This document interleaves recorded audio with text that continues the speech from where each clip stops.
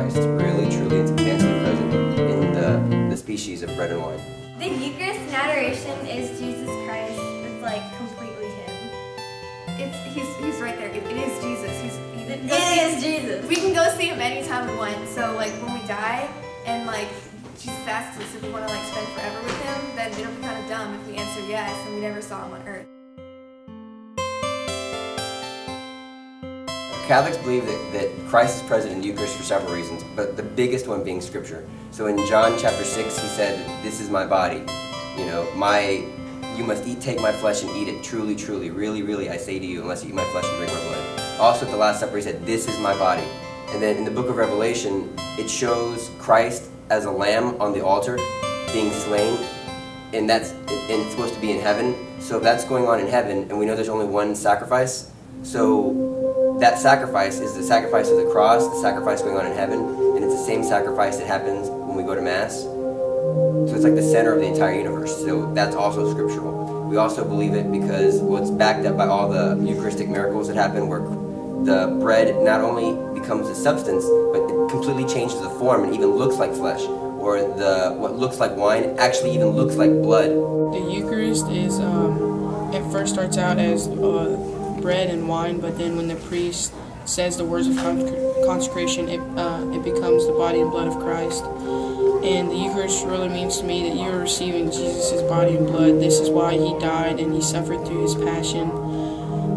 And you're receiving Him into your body. So this is like probably the best thing you could ever do, because you're receiving God, you're becoming like Him, and He's coming into your body and your soul. And when you receive Jesus, you're much higher than the angels, because they have never received Jesus in the Blessed Sacrament.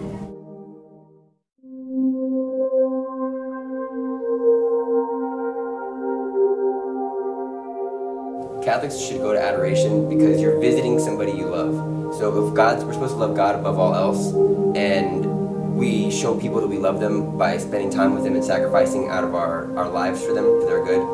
We show Christ we love Him by spending time with Him.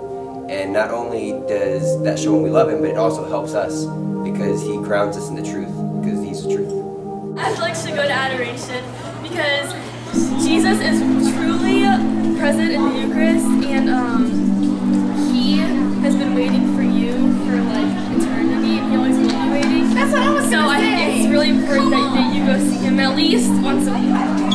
I just find that it's like impossible not to go and see Him, because you know it's like we're all completely lost, and it's just like I mean, we have our parents and everything, but He's just always there. So I feel like the guidance counselor is always there, and like He won't be like a friend, you know, where they're always like nagging at you. He'll listen and He'll talk, and you just have to listen to Him. And He's got the answers for everything. So it's kind of like, and like it's a really peaceful place too. Catholics should go to adoration because that is the Lord Jesus Christ.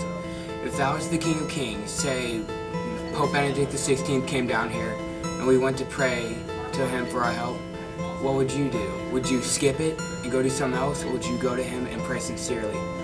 That down there is the Lord Jesus Christ, our Savior, our Father, our Lord God.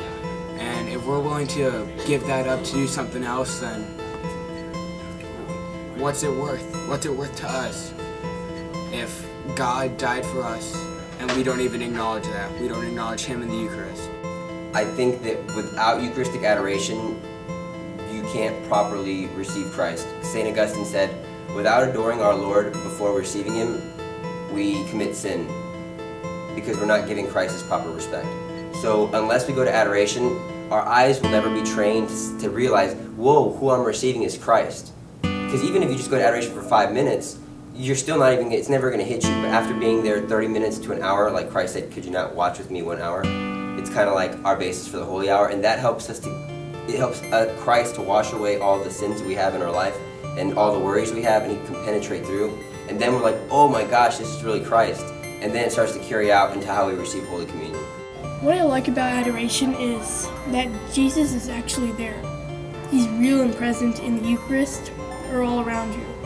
He's just there. It's a great feeling. I mean, you're filled with Him and you feel a sense of peace.